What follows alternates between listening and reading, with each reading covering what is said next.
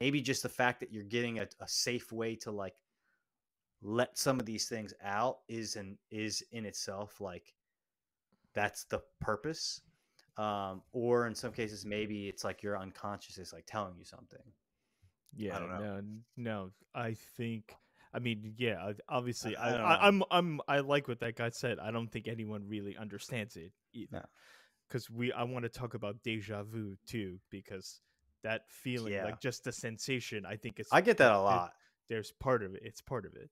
Um, but I think it is a you're living like your awake living brain, your conscious brain when you're awake is also communicates with the unconscious part when you're sleeping, Yeah. and those two inevitably, it's like they're sitting down like you and I are having a Yeah. conversation right now. It's them having a conversation, and my theory is it's like making meaning out of your life. It's trying to spin the story of who you are in your Yeah. life.